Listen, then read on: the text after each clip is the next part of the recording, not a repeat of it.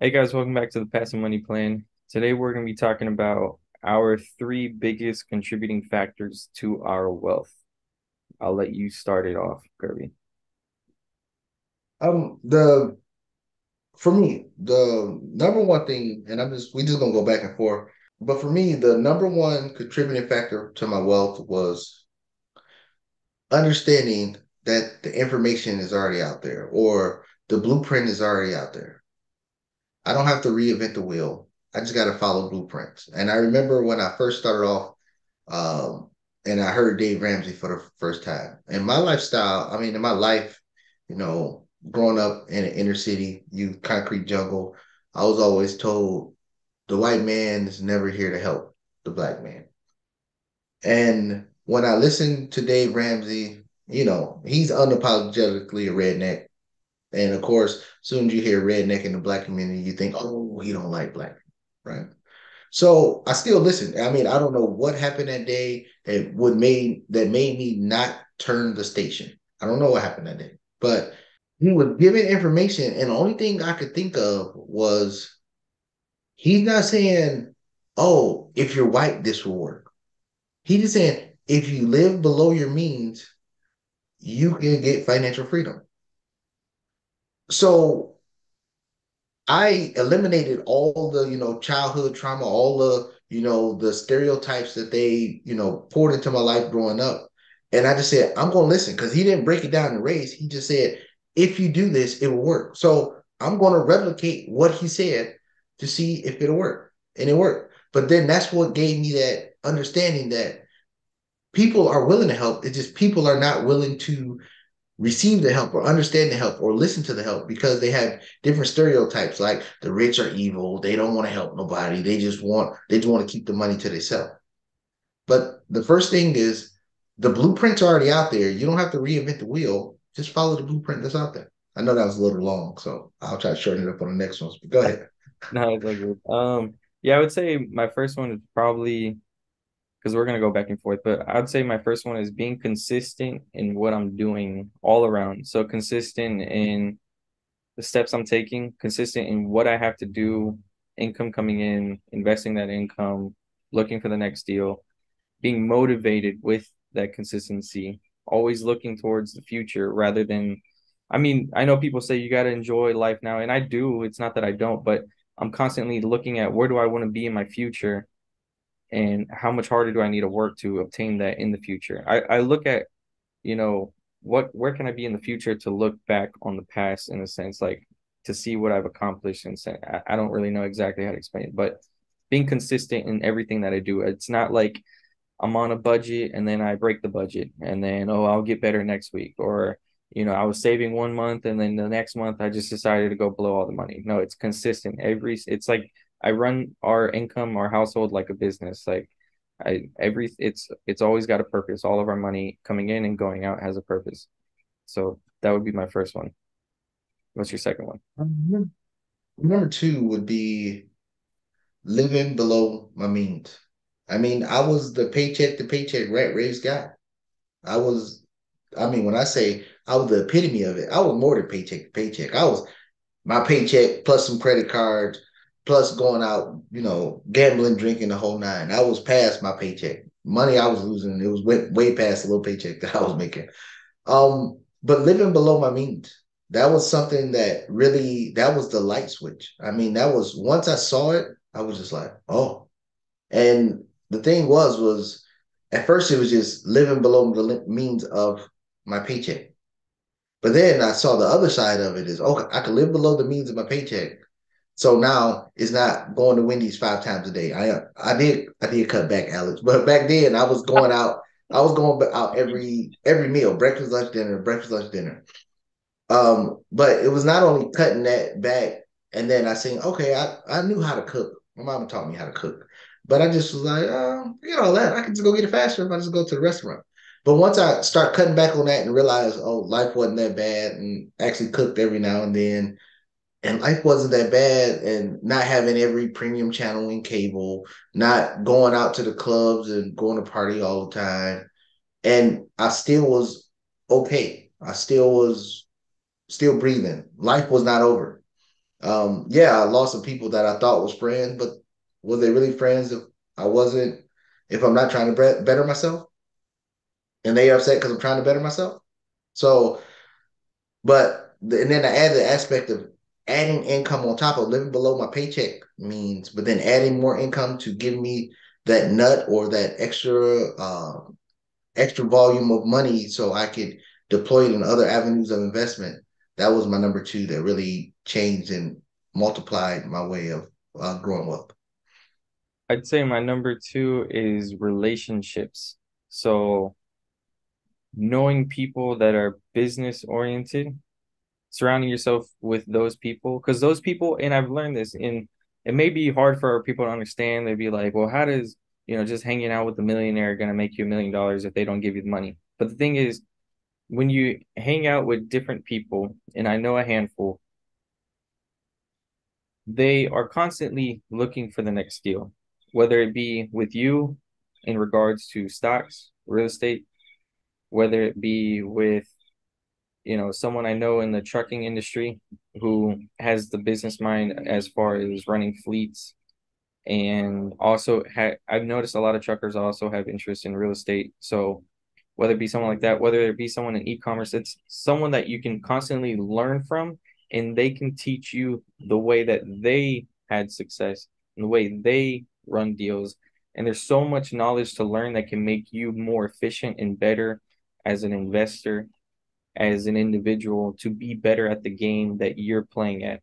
So hanging around these people can improve you to be more efficient, and you'll learn that with knowledge and taking action with that knowledge, you can obtain more deals a lot faster than someone that just simply doesn't have those connections or those contacts. And including in those relationships, a strong one I have to go with is having the right spouse. Because if I didn't have the right spouse, I would be moving at a much slower pace. So having the right spouse is very, very important.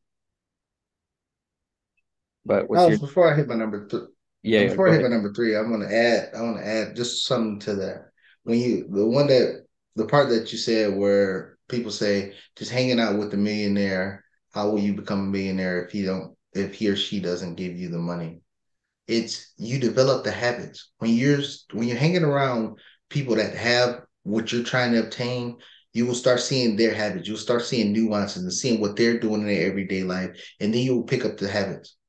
That's all it is to making money. Being disciplined, having the same habits, and just keep doing it over and over and over again over a long period of time.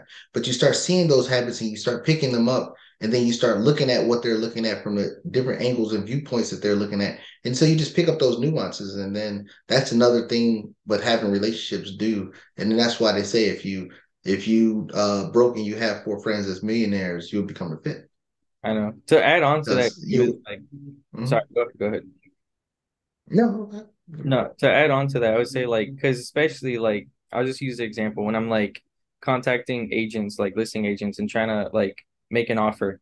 And the whole time I'm texting Kirby, like, all right, so how am I doing? Like, what goes next? He's like, and Kirby will give me all these different points. And I feel like a pro, but in the background, really, it's just like Kirby's just like, all right, do this, do that. But like in the end, the deal works out. And then, I mean, it's a matter of me taking action, but I'm like feeding off the advice Kirby's giving me and then taking action. And then I have that property, then it's rented out, and then there's equity up potential, and then there's income coming in. So that's how you do it. I save my money. It's my, I'm accountable to save my money. I'm responsible to save the money, the capital to buy that property, but then learning and having that knowledge off of someone who is skilled in that space, and then feeding off of that, and then taking action to then do what I'm learning to do. And that's really, that's how you make money, by surrounding yourself with people that are in that space. But sorry, go ahead. Was No, your no, you good because I'm about to delay my number three one more time. Hey y'all, I'm just letting y'all know. I gotta give a public service announcement. Alex don't know I know this, but Alex is in a race to get his next property before me. I know he is. I know he is. I just that's what he's doing. He's behind the scenes. He's pulling all kind of strings and levers, but I'm gonna catch him. I'm gonna catch him. Just wait. But all right, my number three is, and this is honestly the thing that took me from just being, saving, investing. I had, a pretty decent sized net worth. But what took it parabolic was don't spread your money too thin. I mean, all over the internet, all over uh, financial news, you always hear the word diversify, diversify, diversify, especially when you talking about the stock market. And I heard a video clip from Warren Buffett, and he said diversification is great. Diversification is, if you want to be a C student, you still graduate, but you graduating as a C. But you will really find the max potential in your portfolio if you really dig down into an investment and investments, find the one great investment and pile a lot of cash into that investment. Once I heard that video and then I started thinking about it, and then I said, okay, I'm going to do the work instead of just saying, oh, I'm just going to buy 20 stocks. And then when one goes up, then great. And then the other ones fail, then okay, whatever. But I got that one. It felt like playing the lottery. But when I stopped going with the diversification of buying 20 and 30 stocks, and I said, I'm just going to do the work and wait till I'm to buy the one stock. And then I did the work, did the work, did the work, and then I found the stock. And the first time I ever did it was Bank of America back in, I believe, 2010. I want to say I'm getting my years mixed up, but 2010, 2009, somewhere around there. And and what I did was I did the work, did the work, did the work. I saw that Citibank did a reverse split, and that was uh that was catastrophic for the investors that was in there. And I'm just looking at the nuances of, the bailouts and companies paying it back, even in the auto industry. And I'm just doing the research, doing the research, doing the research. And then I saw that Bank of America was in a hard times place and took a lot of money from the federal government, just like somebody else. But I was doing the work, looking at the balance sheet, looking at how much money they took in, how much profit they're making in this slow growth environment of 2009, but how much money was going to the federal government to pay back that bailout money. And then I started calculating, just doing work. It took me about 3 or 4 months of just doing real work. And then I just start plugging money into the stock. I mean, at the time when I started plugging money, I didn't know that was going to be the all time low, but I'm plugging money, plugging money, plugging money. And then I just did that.